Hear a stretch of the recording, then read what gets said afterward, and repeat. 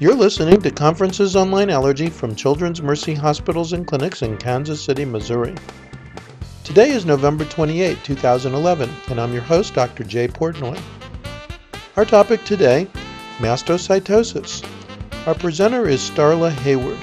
Starla is a fourth-year medical student at the University of Missouri, Kansas City School of Medicine.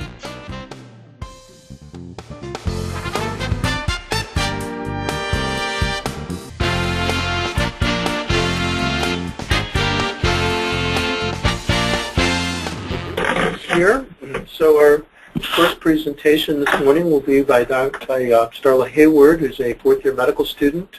She'll spend a month in the allergy rotation and has agreed to speak with us today about mastocytosis. So let me get your presentation up, started.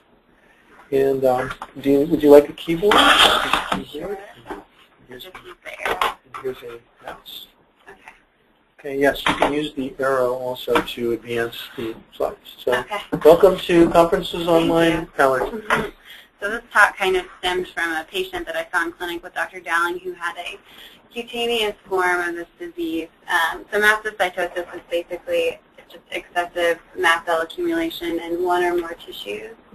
And there's two major groups, cutaneous, which is the disease that's just limited to the skin, and then systemic, which involves extracutaneous organs with or without the skin involvement. And the most common extracutaneous organ involved is the bone marrow.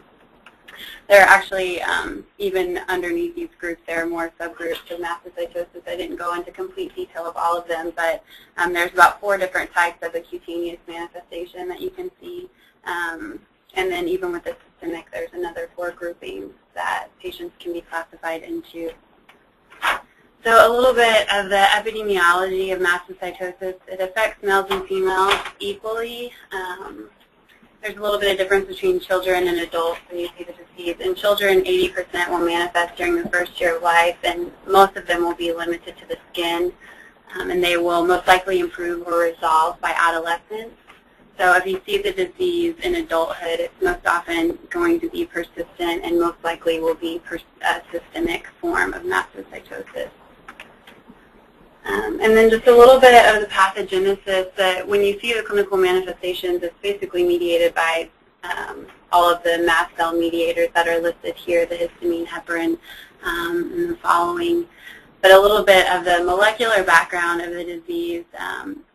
The most commonly found molecular abnormality is a gain-of-function mutation, or you can also see growth factor expression. So just a little bit more detail on that.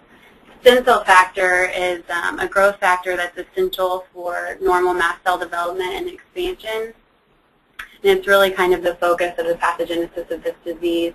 Mast cells express a receptor for stem cell factor called tyrosine kinase c-KIT receptor.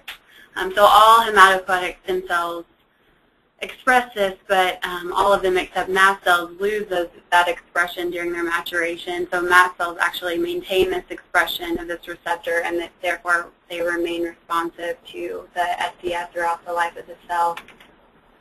And the mutation most often associated with disease is a gain-of-function mutation in the gene KIT, which encodes for the c-KIT receptor. And this gain-of-function mutation actually results in independent activation of the receptor without stem cell factor initiating it. So this is the most common mutation at codon 816, a substitution of valine for aspartate, and it's actually become one of the minor criteria for diagnosing systemic mastocytosis because it is so common. It's most often a somatic mutation, and it will cause autophosphorylation of the c-KIT receptor independent of the ligand SCF, and it induces the constitutive activation of the cascade. So you can get different clinical manifestations, the skin manifestations, symptoms of mediator release, and then symptoms of the non-cutaneous organ infiltration. So most commonly, the skin manifestation that you see will be pruritus. Especially after trigger exposure. Some of the triggers that they discussed were exercise or exposure to the heat that cause intense itching. You can see flushing or blister formation. The barrier sign, where you get the urticaria and erythema within 5 minutes of rubbing an affected skin, which is what we're looking to see in our patient in the clinic. And then something I thought was interesting, which I probably wouldn't have thought of, is urticaria is actually uncommon in mastocytosis. So if you have a patient who's having the recurrent prominent urticaria, you should actually be looking for something else that they may be allergic to. It's not necessarily a manifestation of the mastocytosis. So this is a picture of the sign after you rub, and it can be a skin where there's a skin involvement with lots of mast cells where you maybe don't necessarily have a nodule or a mass, or it can be where the mass is present. So then the symptoms of the mediator release are the things that we're probably most familiar with: vasodilation, hypotension, flushing, the GI symptoms, headache, local anticoagulation. And this can occur as an acute episode, or you have a severe allergic reaction or what looks like an anaphylactic reaction. And this can occur in the cutaneous and the systemic form. Or it can be more of a chronic release of the mast cell mediators, and you may get more of the GI symptoms. So some of the common triggers of the mediator release, medications, there's a really long list, and I didn't list everything, but if you have a patient with mastocytosis, it's important for them to try to avoid all those medications. But NSAIDs were on there, as well as anesthesia medications. And then physical factors like exercise and heat exposure, like we talked about. Surgical procedures can induce kind of like a stress reaction and cause the release, alcohol ingestion, infections, emotional stress, and then bee or wasp stings, and then venomous exposures as well. The non-cutaneous manifestations, I guess you would expect it with if you have a bone marrow, if it's affecting the bone marrow, you get anemia, thrombocytopenia, and then the effects on the spleen, malabsorption, and as well as lytic bone lesions. So to evaluate a patient that you suspect may have mastocytosis, if they have a apparent skin lesion, then you can biopsy it, stain for tryptase and the c-KIT receptor. And then the laboratory data, CBC, LFTs, and serum tryptase. So somebody with a systemic mastocytosis, or a cutaneous mastocytosis, you really may not see any abnormalities in their labs. But somebody with systemic, you would expect to see an elevation of the serum tryptase and possibly abnormalities on their blood count and LFTs as well. So as far as examining the bone marrow, in children it's really not routinely done for probably most of the reasons we discussed earlier. It will most likely resolve. It's usually only a cutaneous form. So unless you suspect that they have systemic involvement, then you don't necessarily need to do a bone marrow examination.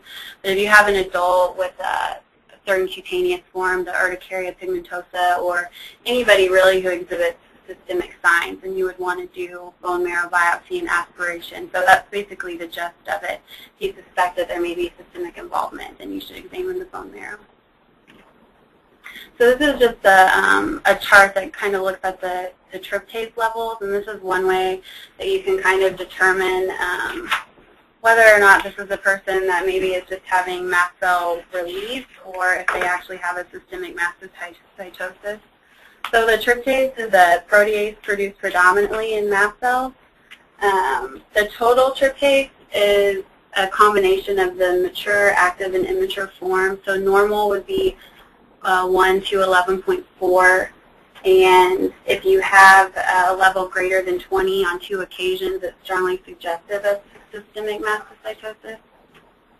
The mature tryptase is stored in the granule, so you only see an increase in serum if you have mast cell activation. So it's usually normal in systemic mastocytosis, but you can use the ratio of total to mature if you have both levels.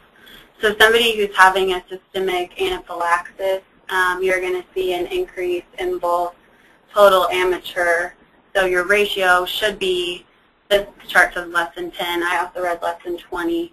But in a systemic mastocytosis, you're going to have elevations of the total, but the mature should be within normal limits, so your ratio will be greater than 20. So that's one way to differentiate, unless they're having an acute reaction which levels will peak at about 1 hour after an episode, and then they should return to baseline within 4 hours. So to diagnose cutaneous, obviously signs and symptoms, you can see the lesions, and then you can do a biopsy and determine whether or not it is mastocytosis.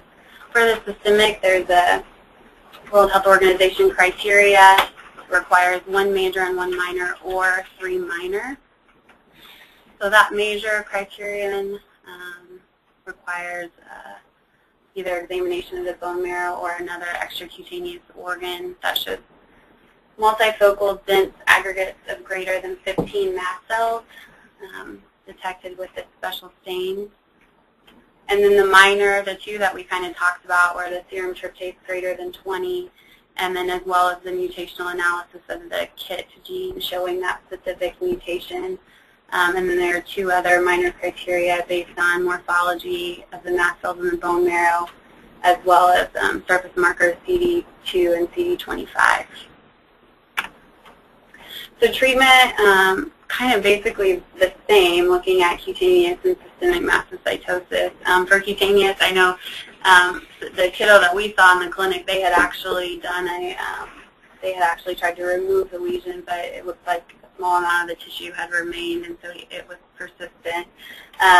So really there's not a curative therapy, but the treatment is really aimed at controlling their symptoms and improving quality of life. So prepare them for anaphylactic reactions with EpiPen teaching, and then trying to avoid those specific triggers, giving them a list of the medications, making sure that whoever is performing their medical or surgical procedures, if they're really necessary, that they go through, there's kind of like a checklist to prepare them for those procedures. And then patients should be on both H1 and H2 blockers, and then anti-leukotrienes if they need for added symptom control. So I basically used UpToDate for this talk just to kind of go over the basics, but there's lots of detailed information available. So. Oh, very good. Yeah. I always thought it was helpful to remember the actual mutation, 816, that's the area code for Kansas City, Missouri. So if you ever have a question on the exam about CKED and you look and there's different numbers, I don't know that the boards would ever get that picture. Well, they might get that picture. What's the number of the mutation? If you notice that the area code for Kansas City is there, then you'll know. It's good. I mean, I don't know. Is there one that has a 913? That would be really awful. All right. This has been an ACAAI production. To learn more about Conferences on Lyme Allergy or the American College of Allergy, Asthma, and Immunology, go to www.acaai.org.